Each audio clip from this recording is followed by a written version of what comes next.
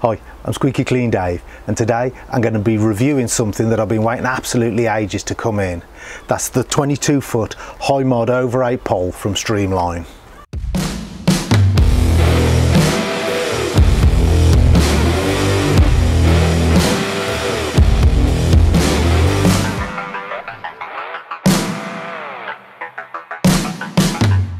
So this pole I've actually been waiting for a long time to come out now. I've been that excited about it. I've bought it myself. I haven't. It's not a freebie. It's not one that I've been sponsored to do. This is something that I actually wanted, so I actually paid my own money for. Why do I buy a pole when I've got all these others? Well, for a while now I've been getting pains in my hands, and that I've put down to having a swivel on the brush, because you want to control the brush, and but with the swivel moving around you grip the pole a lot tighter.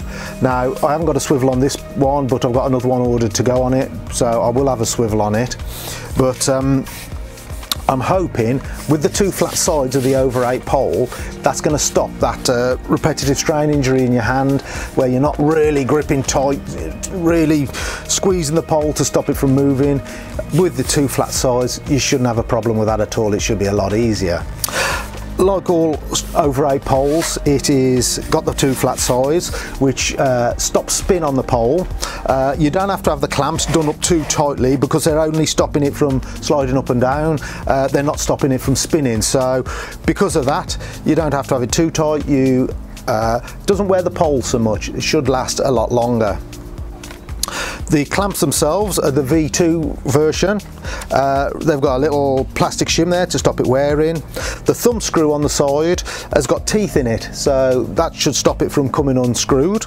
They've got a nice easy curved feel to them, feel really nice, and they're bolted on, so there's no problem with them being glued on, coming loose. You can just tighten them up with an Allen key, and if you need to replace them, they're really easy to replace as well. The brush I've got with it is the Streamline brush. It's the dual trim with the synthetic outside and the boar's hair inside. Now, with it warming up a bit, I don't use the hot water so much, so I'll be fine using the bristle hairs.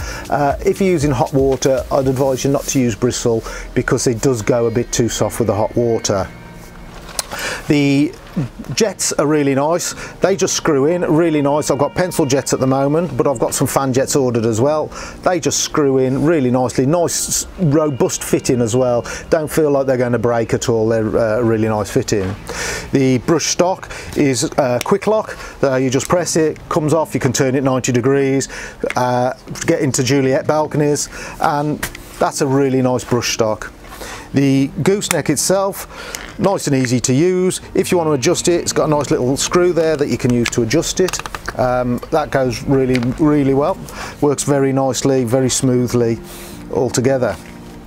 I've also bought myself a gardener brush to go on it. Because I wanted to cut down the weight, I've bought a Gardener Extreme sill brush.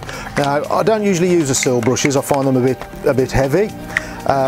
But this is the Gardener Extreme.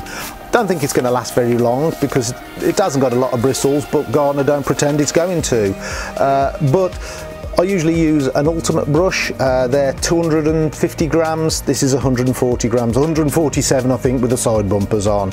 So with the decreased weight of the Hi Mod pole, I'm really looking forward to that. It's going to be a really nice light pole setup to use. The pole itself weighs exactly 1000 grams, which is the same weight as the Phantom Hi Mod pole. The Extreme Hi Mod from Gardener weighs 990 grams, so you're only saving 10 grams there, which I don't think I'm going to miss. But I do think that that having the two flat sides will make it a lot better. Being Hi Mod, it's really nice and rigid. You can see from the picture there alongside my Phantom pole that it's a lot more rigid to the Phantom pole. It's really stiff, really nice. I'm going to enjoy using this when I get round to it soon. if there's one thing I don't like about the Ova8 pole is you can't fit the tubeless kit to it. You have to have a pole hose, which really, in my opinion, messes up the van. It's a lot of hose hanging around, especially if you've got a couple of brushes or multiple brushes in the van. You've got loads of hose tangled up in the back of the van. But I've actually had a word with Steve from Exceed Innovations, and he's got a few ideas on how to fit a tubeless kit. So hopefully, before very much longer, you'll be able to get the tubeless kit for the Ova8 pole. So I will keep you posted with that and let you know as soon as that's available. So I hope you've enjoyed the video. If you have, make sure you hit the thumbs up button. If you're not already done so, please subscribe to my channel, and thank you for watching. We'll see you soon.